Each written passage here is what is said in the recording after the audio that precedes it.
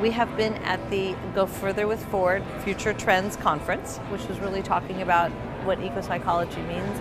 The idea is not thinking about the environment in a separate category, but folding it into everything we do in our lives and the conscious choices that we can make every day.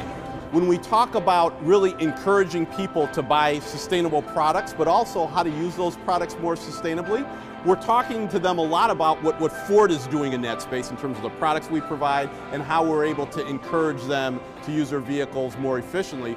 I don't know that there is a difference between green technology and any other technology. There's convergence. The future of green technology, we're probably not even going to be talking about it being green technology. I think technology of the future is going to be green. I think the best is yet to come, but shifts such as the one that Ford is making is just, I think, an indication of the trend that will keep growing.